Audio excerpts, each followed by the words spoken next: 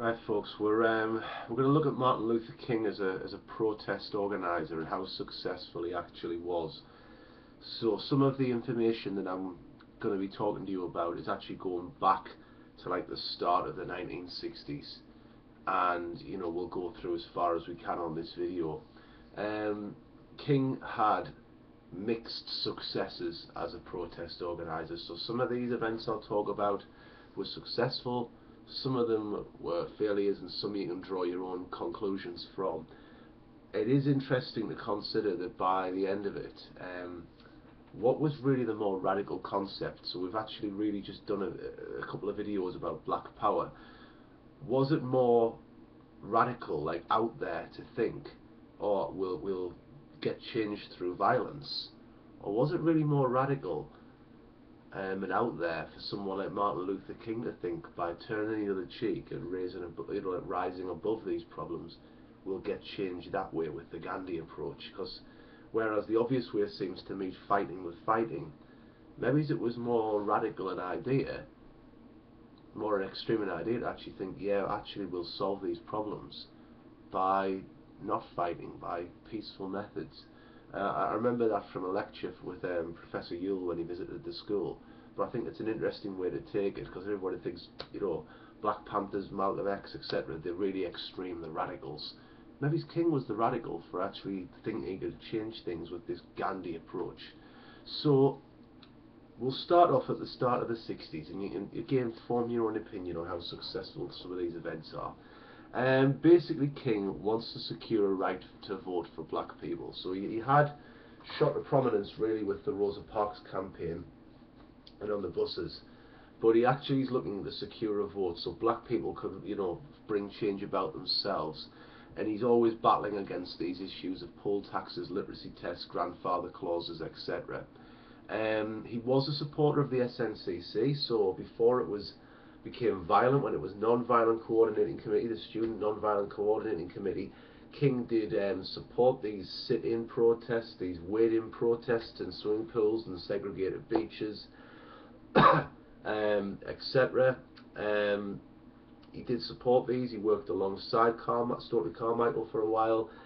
He put his weight behind the freedom rides, but he did get criticism for not being on the freedom rides. So whereas King did speak to freedom riders, critics of King would say, well, you supported it, but these were incredibly violent. Jim's work, for example, battered into a hospital bed, but you didn't go on them. People who like King would say, well, he can't be everywhere at once. So in the early 60s, he's putting his weight behind something called the Albany Movement. And again, this time the Albany Movement was about ending segregation in public facilities, and it's in Albany in Georgia where it's focused. And you're looking at lunch counters, so where people would sit and eat, public libraries, bus stations, etc., where were meant to be for white Americans, so black Americans going to these in peaceful protests. And you've got boycotts, you've got marches, the city halls marched on, etc. Now this is in the Deep South, again it's in Georgia, and the chief of police who's dealing with this is a man called Laurie Pritchard, and he deals with it very cleverly, because even though there's mass arrests, he didn't want attention or publicity. So basically what he does is he moves the protesters, like scatters them around a lot of jails in south and west and southwest Georgia, basically, so they're not filling one up, and he's trying to not create attention in one place at all. So King had to really get involved in this, because he was seen as keeping too safe a distance in the 1961 freedom rides. So he does visit Albany in December of 1961, and he had planned to stay, but he got basically caught up in it all, and he was arrested himself. And he did come back. He visited in 1962, and again he's saying the concessions that were made to black protesters were violated by the city of Albany, and he was given a choice to make. And the choice King had was, you can do $45 days in jail, or you can have a $178 fine. And King was very clever what he did here. He chose jail, so he chose to be a martyr to basically advance his cause to get attention, which is basically working against everything Pritchard was trying not to happen, because he didn't want attention and martyrs and people going down for their beliefs to be a feature in Georgia. So King wanted to go to jail. He spent about 3 days there, and Pritchard arranged secretly for the fine to be paid. And King said they basically were witnessing the first black person to be kicked out of a jail at that time, which is an interesting take on it. The movement didn't really get any more significant concessions, and in the end it just started to gradually stop. We did see where it actually was turning a little bit violent, so there's evidence of black youths throwing bottles, rocks, etc., missiles at the Albany police, which is again against what King wanted. So he himself would have seen failures in this, and he asked basically for a day of penance where he could, like, non-violence will be shown, and he wanted to leave this moral high ground to show, well, actually we aren't taking place in this, but we aren't taking place in these like violent attacks. I want to show the good face of civil rights, and the way I want it done. But again, he was arrested, and in the end he would leave town. So the Albany movement, you could argue, was a failure. The most controversial one probably is the Children's Crusade. So what happened is Martin Luther King had basically gone to Birmingham in Alabama, which is, you know, one of the heat-seeking places at that time for civil rights, and basically he gets in trouble again, and he writes this letter from Birmingham jail, and he says in the letter, which he wrote on like the corners of, you know, like newspaper or toilet paper, etc. He basically says civil rights will only occur when there's non-violent direct action, so protest without violence. And he gave a hell of a lot of thought of what he was going to ask for here, and he's going to ask for children to be in the protest. So, you know, like, you're getting like high school children, so think about your own age and college age getting involved in this. It wasn't a decision that King took lightly, but he also, you can argue, the power of children getting involved. Now, the problem you had in Birmingham, Alabama is that they actually have this guy called Bull Connor, who is present. And Bull Connor was like just a zero tolerance approach. He's a Democrat politician, but he's also a police commissioner and a member of the Ku Klux Klan. And Connor was famous for his use of using fire hoses on protesters, so like, you know, spraying them down with water, you know, and also setting police dogs loose. And Bull Connor basically, as I've mentioned, there's a lot of television footage at this time, and the television cameras see and pick up, and the press pick up, Bull Connor using fire hoses on children and setting dogs on them, which is terrible publicity and makes the South look really, really, really bad, particularly Bull Connor. He got a hell of a lot of bad publicity. He put 3,000 people in jail during the Children's Crusade. Most of them are children, so you've got jails full of children. So this makes, again, Bull Connor in the South look very, very bad. This is leading into the Washington March. So the protest did continue and would culminate in the I Have a Dream speech. But it's interesting, before the I Have a Dream speech, the King had the Children's Crusade. And a big critic of this was Malcolm X, who said, you never ever ever put a child in harm's way.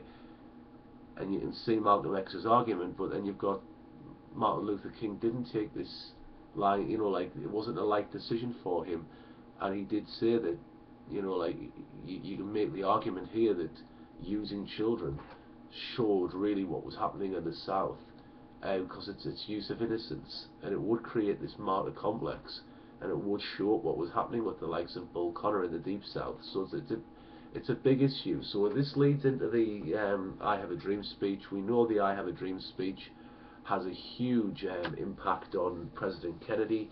We know that it inspires black and white Americans. There was white Americans in the crowd as well. King is seen as a charismatic leader. It's so well organized. You know, it's touched on it in another video about this.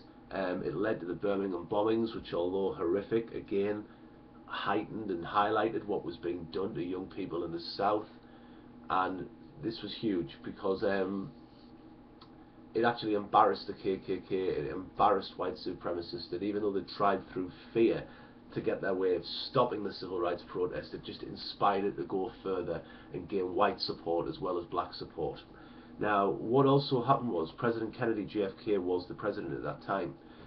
The Kennedy assassination happened in Dallas, Texas, where young, good-looking, charismatic President Kennedy was shot. You know, the footage is on the internet. It's horrible to see, and dies in the arms of his wife when visiting Dallas, Texas.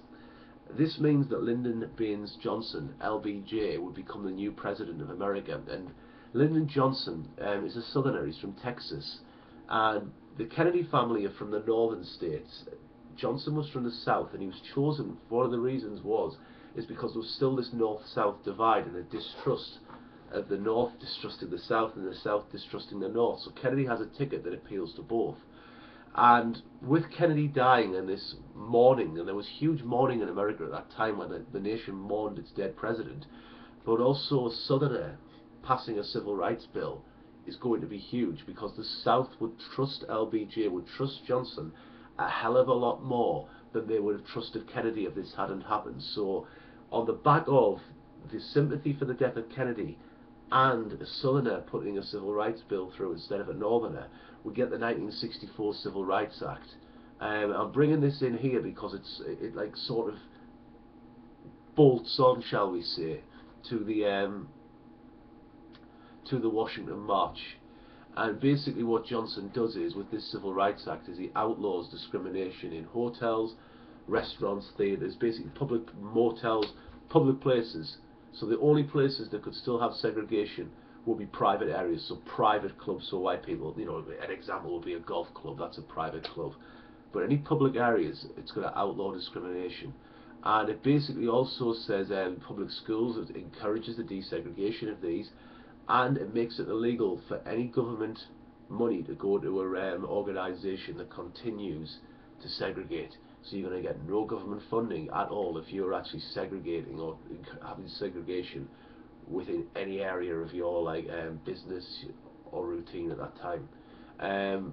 All government agencies were desegregated, so again, like Truman had wanted, this happens. LBJ says there'll be no segregation in the government anymore, and there is going to be very little fighting against this, because it's seen as Kennedy's dying wish. Kennedy was on board with civil rights, he liked what he heard from King, and a Southerner was putting it forward, Lyndon Johnson, a Texan.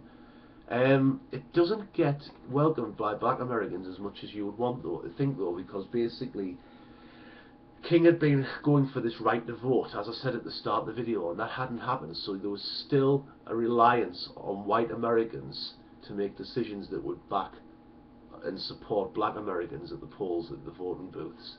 So black Americans, yeah, there's been massive concessions here from Lyndon Johnson. It's a huge step, this Civil Rights Act of 1964, but it didn't give what King had set out to do, which was the vote.